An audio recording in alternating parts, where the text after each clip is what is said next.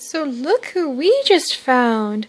We were putting some cat food out for the stray cat outside, and I looked down at my feet, and I found this guy. Oh, there he goes. He's like, nope, I don't want to be on camera. I don't want hundreds of people to see me, but we need them to see you so I can teach them about whatever little toad that you are. This is definitely a toad. I have no idea what kind, so I will look up some more information about him. But he is pretty darn cute. And very red. I have never seen such a red toad before, but that's probably because I'm new to North Carolina. All the toads in Missouri, they were pretty much green. Oh, he's so cute. And he actually made some noise at me. So I don't want to harass him too much, but I'm going to see if I can pick him up again and get him to chirp at me again. Probably like a warning chirp, a little bit like, hey, leave me alone. Leave me alone, weird lady. But hi, look at you. We think that maybe he was outside eating some of the slugs that we've got outside. I don't know if that's true because I have no idea what he eats. But we had a tremendous rainstorm this afternoon, and that's when this guy showed up. Late tonight. It's like almost midnight, actually. In fact, I think it is midnight. We were just putting some food out for that stray kitty, and here comes this little toad. And it's really cute. Like I said, very, very red compared to the ones I'm used to seeing. So let me see if I can get it again. I'm sorry, little one. Whoop. Yep, I know. Hoppity hop. Oh dear. I'm breaking my umbrella plant. I know, hang on. Oh, oh, oh. Oh, here we go. I know. I know. I'm so sorry. I've never heard a toad make noise before. Hang on, it's okay. I'm not gonna hurt you. I know, you don't know that. You think I'm gonna eat you.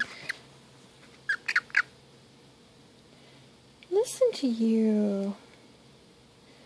You actually talk. So, this is a pretty good sized toad. As you can see, it's filling up the palm of my hand. Whoop. I know. And it is not in the mood to play. I don't blame it. But I'll try to get a little bit more video of it. In fact, one second. Oh, toad, come back. I'm sorry. Okay, hang on. It's hard to record and chase a toad at the same time. Oh, I'm sorry, little one. Look at you. I'm going to have to find out what you've been eating. I'm not going to harass it much longer, but I will add a little bit more video and some more information about, oh, look at that blink, about what kind of toad it is. This is just another example of always keep your eyes peeled, because this is just right on our apartment front porch. And yet it's an awesome little example of the wildlife that's native to this area that I've never seen before. So if you're really passionate about wildlife, or you're really passionate about learning about biology, it's just a matter of keeping your eyes peeled, because you never know when you're going to find something. So we'll get a little bit more video of this one. Look at that throat go. And then I'm going to let it go back outside so I don't stress it out too much. And of course wash my hands thoroughly after I'm done handling it. Oh, I know. I know. So, after a little more research, I figured out that this is most likely an American toad. They're common here in North Carolina and are actually the biggest toad in the entire state. They come in a wide variety of colors. This particular one is this beautiful, bright brick red coloring, but there can also be brown, gray, olive green, or tan American toads. Usually the males are smaller than the females, so I think we may perhaps have a female on our hands here.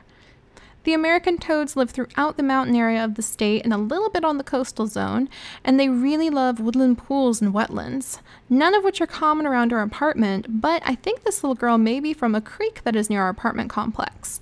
During the summer, we have a lot of storms and rain, and that rain fills the creek up, which would make a perfect home for these toads and all of the bugs that they love to eat. In fact, these toads are considered a vital part of the economy due to how many bugs they eat, which really helps keep down disease and helps to keep down any agricultural pests that might be eating crops around here.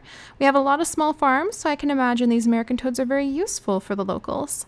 And by sitting on our doorstep, this particular toad may have been feasting on the slugs that come out at night to eat the leftover cat food, and it may have been helping to eat all the bugs that are going after my tomato and herb plants. So go, little toad, go!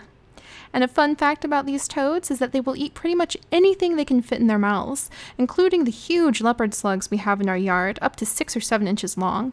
If the prey is too big to swallow right away with its sticky tongue, then the toad will actually use its arms to stuff the food further in its mouth. So we're going to have to keep an eye out to see if this little girl is stuffing her mouth with slugs another night.